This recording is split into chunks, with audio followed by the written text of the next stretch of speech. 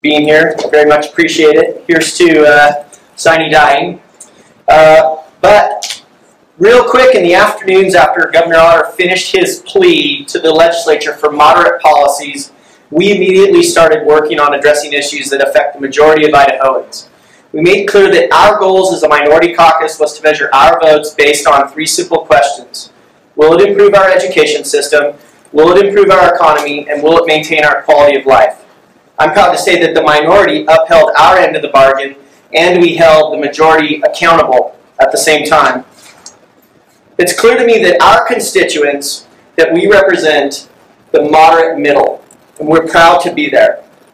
While the majority wasted time fighting each other like children on a playground, they also brought legislation that was not beneficial to Idahoans. Idaho Democrats work together for everyone, and we will continue to do what is best for Idahoans from Bonners Ferry to the Owyhees to Bear Lake. Once again, the majority kicked the can down the road, and this time they only have themselves to blame. Roughly 78,000 Idahoans, 12% of which are veterans, live without health care or health insurance. Idaho Democrats, on 3 separate occasions, tried to pass legislation expanding Medicaid to cover the gap. There's no time to wait. If we're willing to accept $300 million in loans from the federal government to address transportation in Idaho, we shouldn't think twice about something that would actually make an investment, saving lives, and saving Idaho millions of dollars. As the leaders of Idaho's middle ground, we've always made education a top priority, and this session was no different. We made improvements that will benefit Idaho's students and teachers. Our relentless approach to supporting education has turned the majority into followers on this issue, and we are proud to lead. From the middle, we worked across the aisle to bring civil asset forfeiture, something that Representative Alana Rubel led the charge on, because we know that protecting due process rights is something that Idahoans hold dear. At the same time, Representative Melissa Wintrow led the charge to ensure victims receive the protections they deserve and that law enforcement treats them with the utmost respect. And rather than chasing shadows or irrational fears, we recognize the real threats to our state.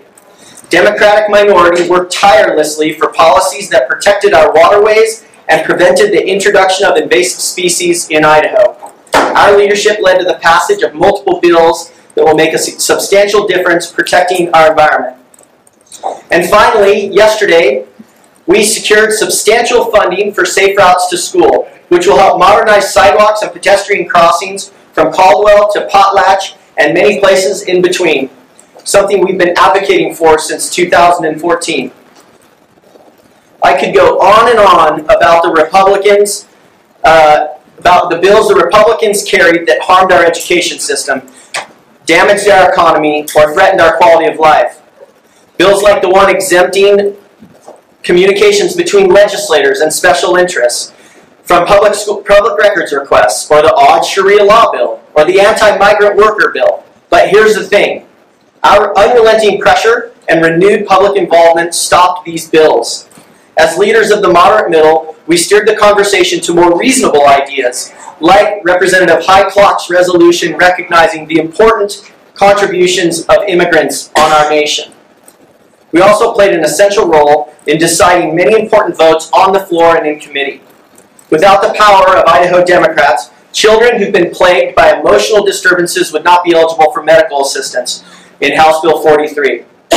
And lastly, Idaho House Democrats were the key committee votes that ensured citizens the most important oil and gas reforms the state has ever seen. Our votes were necessary to protect our groundwater, our private property rights, and to open the industry to transparency. Idaho still has over With that, I'd like to pass the microphone over to my colleague, Senator Michelle Stennett. Welcome. Thank you very much. We just adjourned, so thank you for your patience and welcome. I'm honored to be one of the 2 legislators appointed as the Governor Otter's Workforce Development Task Force. The task force is charged with studying ways to improve Idaho's funding and delivery of training programs to meet growing employer demand for skilled workers. New job growth is projected to be at 138,000, but the looming mass retirement by the baby boomer generation means that we're looking for a workforce shortage of about 49,000 workers, with necessary skills to fill those jobs. I'm pleased to be part of the ongoing effort to expand opportunities with Idaho's workforce. The steps that are being taken are vital to Idaho's future. However, it is important to note that Idaho is still behind in education standards. To improve opportunities for our workforce, we first need to improve opportunities for our students. We've done this by increasing discretionary funding for school districts, funding the third year of the career ladder, continuing funding for and implementing of the 20 recommendations from the Education Task Force, and continue to advocate for our educators. It is distressing, however, to see the progress sidelined by damaging K-12 science standards that remove climate change science from our children's curriculum. Education took another hit with the passage of Senate Bill 1206, the so-called Getting Out of Here transportation bill, which ultimately takes $15 million unbudgeted dollars ongoing from the general fund and challenges our ability to fully fund the 5-year teacher pay career ladder.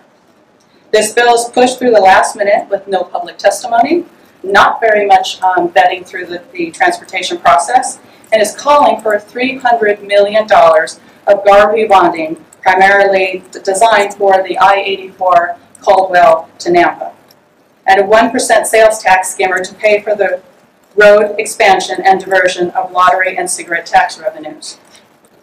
When we think about having $564 million in GARVI bonds already, we're looking at nearly $1 billion of debt that we just signed on to. So the bill does help communities outside. It will help Ada and Kenyon counties, but it does not do much for the rest of our state. And we have a lot of debt that we handed to our children and grandchildren. It is critical to ensure that the very foundation of our democratic process is preserved and defended. The House passed an early voting bill aimed at hamstringing counties who are trying to increase voter participation by limiting early voting by as much as a week prior to the elections. Fortunately, in the Senate, we were able to kill that bill in committee. We also successfully stopped a bill to move school board elections to the general election in November. Board members elected in November are ill-prepared to make district budget decisions that will happen early in that year. Additionally, trustee candidates are nonpartisan and tend to have minimal resources to compete with attention as compared to well-funded statewide races, which they would be sharing on that ballot. Similarly, we consider that Article 5 Constitutional Convention to pass the Budget Balance Amendment that was defeated in the Senate a victory. While we think the balanced budget merits urgent consideration, opening the U.S. Constitution to serious implications and not being able to hold it to a single issue was not supported. Additionally, calls for drastic action should be met with a critical eye by the public, especially considering this polarized political climate that we live in. I'm happy to say that we were, the Democrats, instrumental in defeating that bill.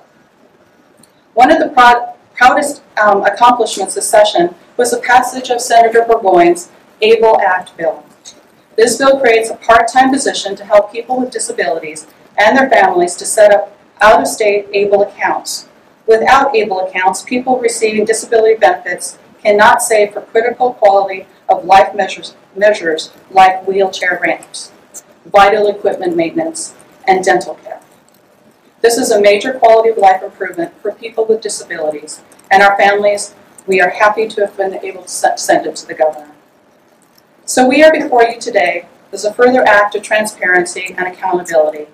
What we do and accomplish in this legislative sessions are the most important for Idahoans.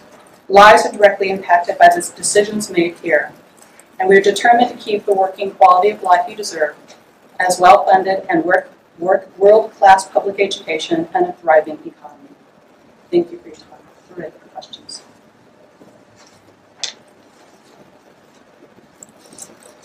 Melissa. One of the things you mentioned was being the moderate middle, and going into next year, after this year, where you lost legislative seats, how are you going to change your messaging in your relationship with your constituents, especially outside of Boise, to make sure that you don't lose more seats in 2018? Well, I can speak from my district. It's a very blended, it's probably one of the diverse districts in the state.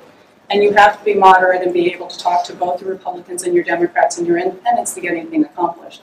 So for me and for my caucus, I don't see us having any difficulty being able to express that in future sessions, but also to our constituents when we return home. Senator, you highlighted 1206 as one of the big disappointments. My neighborhood leaders sitting next to you voted for that. A couple people in your caucus voted for that. But you were able to kill it the first time around when it came to in another name in the Senate, when your caucus stayed together. Is there an argument internally with the Democrats on this bill, or was it just a vote of conscience kind of thing? Because you are highlighting it as one of the biggest disappointments. Well, I think we did vote our conscience, and everybody lives in a different area and was impacted by that bill. So they had to determine how it would affect their constituents. I do need to say, though, that we are nearly $1 billion in debt in Garvey bonds, and that needs to be very clear, that that is not going to go away anytime soon. So having signed up with that, and rather than just being a very transparent, only Garvey bond, there were a lot of pieces to that bill that didn't need to be there. And we've opened the door for having any kind of pet project coming out of the general fund, because now we've opened it up for transportation dollars. I think there could have been a better way to do it. What we should have done is what we've done with everything else, is having interim committees that vet it very thoroughly, that make the recommendations, that have a long-term plan. That's what I believe we should have done. Did Brad make that decision? He made the decision he had to make. I'm just telling you that there was a lot of debt incurred by having made that decision. So when you talk about where the benefits were, we have major transportation issues in the Treasure Valley. And when you're making votes, you're voting on behalf of your district. And so Ada County and Canyon County are two areas that are heavily impacted. And so we deviated here on this vote. And I think that what that actually shows is that there's a breadth of ideas and there's a breadth of knowledge within our caucus. And it also shows that when push comes to shove, we vote our districts first. We're not hamstrung by leadership to do what we need to do. That's a very rare occurrence. And I think that that's the beauty of being in the minority, where we're not told what to do by our leadership. We're actually encouraged to do the right thing for our districts to make sure that we have the most impact. I was asked whether I was going to hold my caucus to being a single vote, and that's not how we operate. We want to be able to have them represent their districts adequately, and so I never hold them to strong-arm anybody to make me vote. My district looks different. I'm not going to get a lot of that money. And a lot of rural communities and Idahoans are going to pay for the debt that we just incurred. So we are going to just philosophically disagree. Is there a piece of legislation that your party pushed through that you're particularly proud of this session? Yeah, there's probably 4 or 5 pieces of legislation that I think are going to make a real difference. Certainly the one I mentioned, which is civil asset forfeiture and redefining how we treat people as criminals and take their stuff from them, is something that I think is a very important thing to Idahoans. The other piece is Representative Wintro has been leading the charge on ensuring that victims of sexual assault are treated fairly in Idaho and have a due process that is tracked and accountable. And so we passed that legislation as well.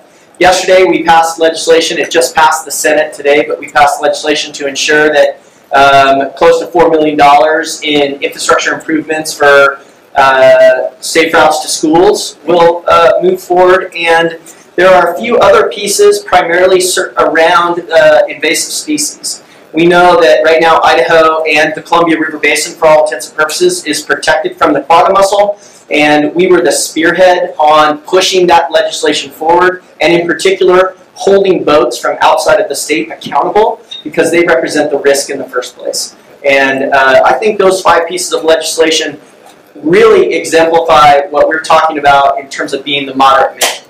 We're the ones willing to do the work in areas of our state, even when it's not our district, but because we know that for the entire state, this is the quality policies that we need. Now that the American Health Care Act got pulled in Congress, what are you going to be doing in the interim on indigent health care? And is your messaging going to change now that Republicans say that we're going to have the Affordable Care Act for the foreseeable future? Well, we've walked away and forfeited $350 million of federal money for health care for our people. And Kansas just signed up to do Medicaid expansion.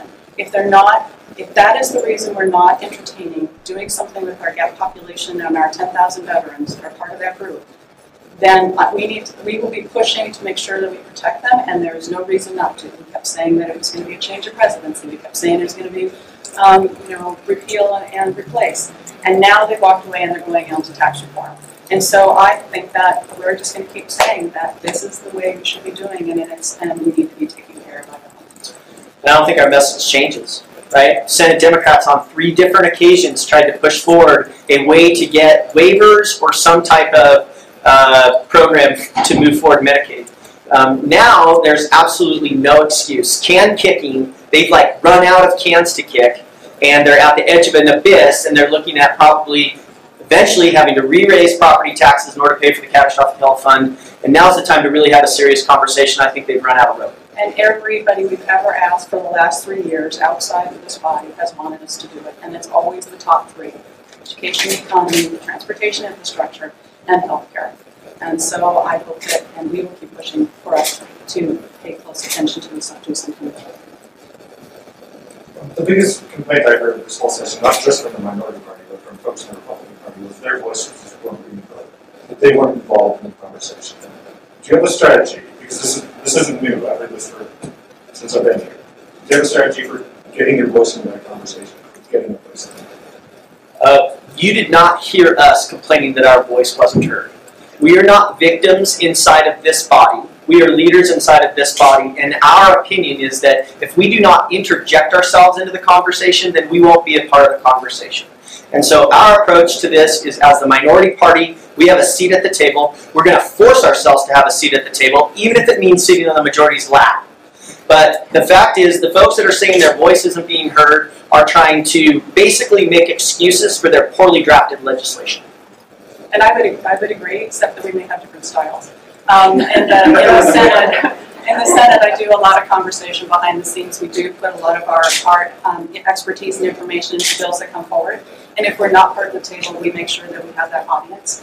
And so, may not be obvious all the time, but we are part of all of that discussion.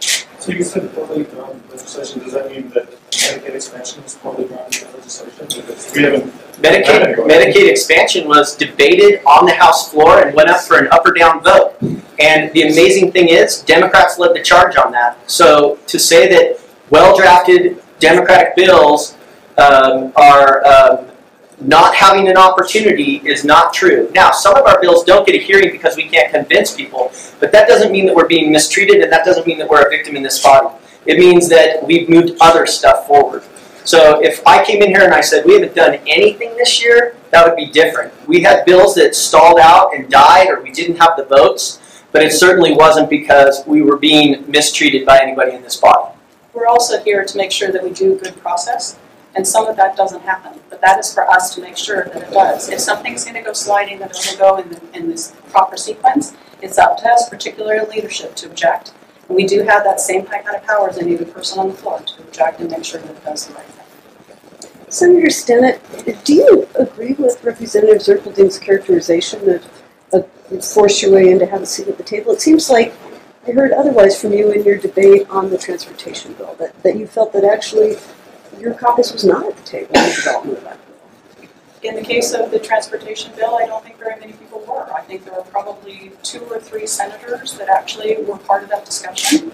It went through the committee, through the printing process and the committee process virtually without an adequate conversation. And the debate really happened on the floor. I don't think that's a good process. I did make a statement about that.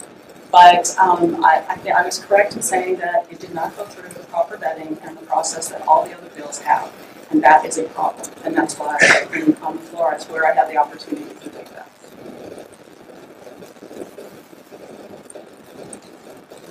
Any other questions?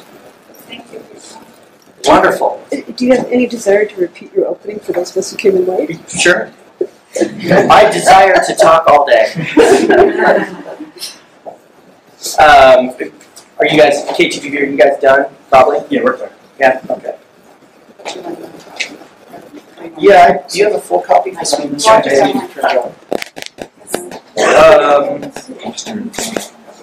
you hear me talk? Yeah.